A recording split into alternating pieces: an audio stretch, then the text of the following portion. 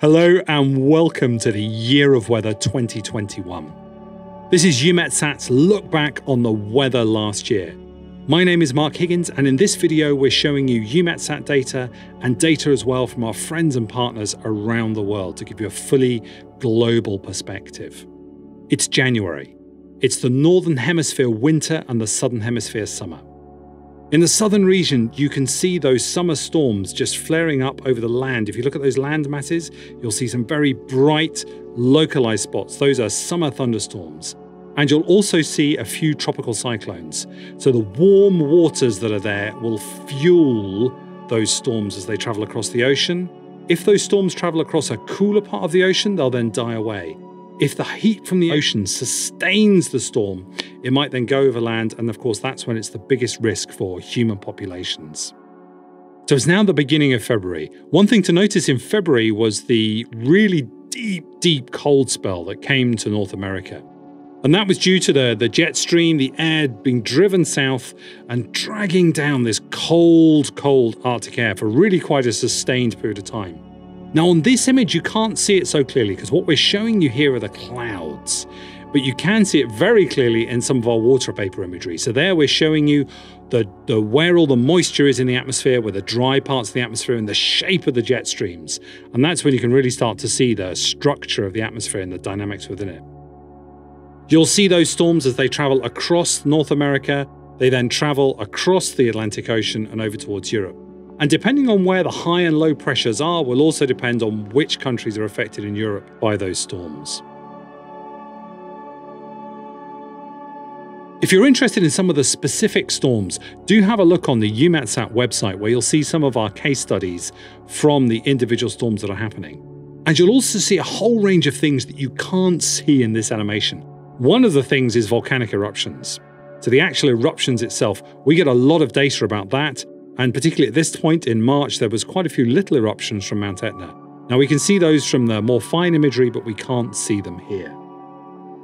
The other thing you'll notice is the clouds in the tropical region, that daily pulsing sort of becoming brighter and then disappearing a bit, brighter and disappearing a bit.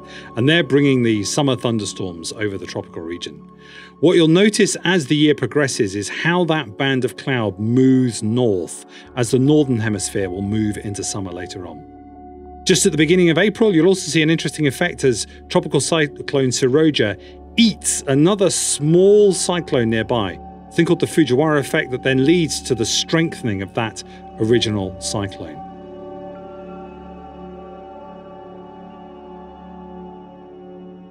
So we're now moving into Northern Hemisphere spring. At this point, there's a bit of high pressure over the European area, and you can see there's not much cloud moving over. That means that in some parts it gets really quite dry during this particular part of the spring period.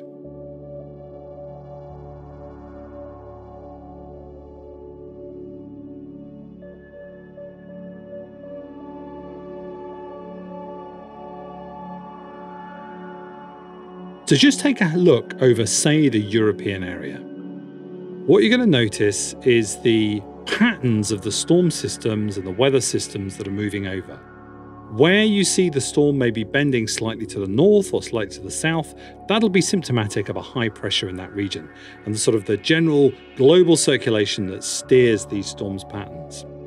But what you'll also be able to compare with is some of the summer storms that now start to kick off. So where you see little puffs of cloud that build up and become quite large, those are symptomatic of the European summer storm seasons just starting. You'll see them first appearing in the Iberian Peninsula and then the southern Mediterranean countries and moving north. And this year we had quite a destructive storm season in Europe. In the middle of June, we saw significant storms over the Czech Republic and surrounding countries, leading to some tornadoes. Now, in the Czech Republic storms, there were also tornadoes associated with that.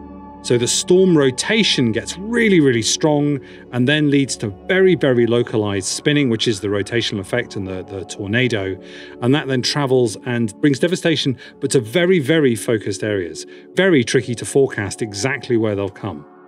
And you can see in the storm season the pulsing of the clouds. As the sun heats up the land, you then start to see the growth of those storms. They merge and then they bring that rain. And so you see that sort of pulsing effect during the day. For the German season, what we saw was several rain events coming one after the other, leading to some quite significant buildup of water on the ground, and then significant rain leading to significant flooding. And this is why, of course, we have all of this data and why it's available. So our primary purpose is to support weather services in protecting life and property. We also save all of that data so that we can produce the climate records and support the world's climate activities. Now, we, of course, don't just watch the clouds, we watch the atmospheric composition, we watch fires, we watch dust, and we watch the quality of the ocean. But it's the clouds you can see here and the progression of the weather and the changes in the seasons. Now, while we've got that storm season developing in some parts of Europe, in other parts of Europe, we're starting to get much deeper into the fire season. So across the Mediterranean countries, the Iberian Peninsula, we're seeing a lot of fires. Now, in these particular images, you don't see them so strongly, but in some of our other products, you can see those effects. So, for example, at this point in August 2021, there were some very significant fires across Greece. Now, that led to quite some air quality issues, and people locally were having to take quite a lot of action, stay indoors and stay out of the smoky areas. And at the same time, you can also now see we're seeing more storms across the northern oceans. Let's cast our eyes wider and have a look at the Atlantic hurricane season. Now, you'll see for these storms, they get born just off the coast of Africa. So those waves of tropical events that you see just coming across the continent, they set up disturbances in the airflow. Some of those disturbances, as they go across the ocean, get a little bit organized. That organized system travels across warmer waters, which gives it energy, which feeds the storm.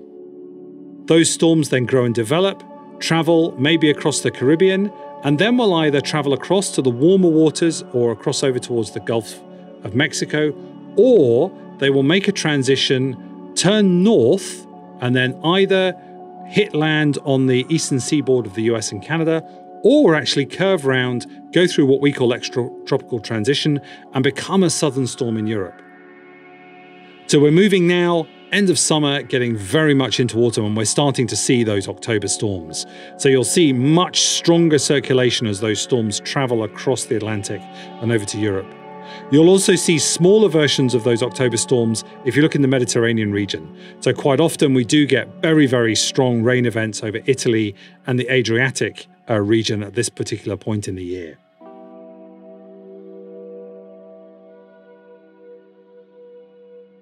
In some of our other data, we saw the sea ice minimum round about September.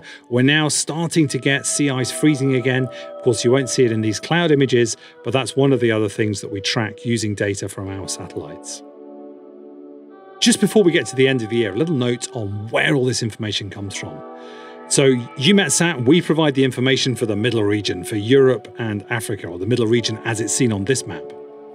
The US are providing data from their satellites, and we're also getting information from Japan and for the Asia region.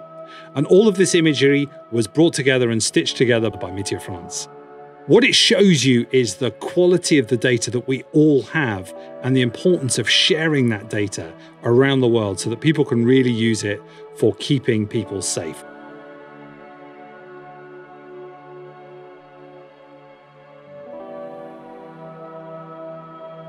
I really hope you've enjoyed this look back at 2021. If you like, go back again, switch off my voice, choose a place on the Earth, and have a look for yourself at the changing seasons that we see from our satellites and from space. And if you want more information, do visit our website at eumetsat.int.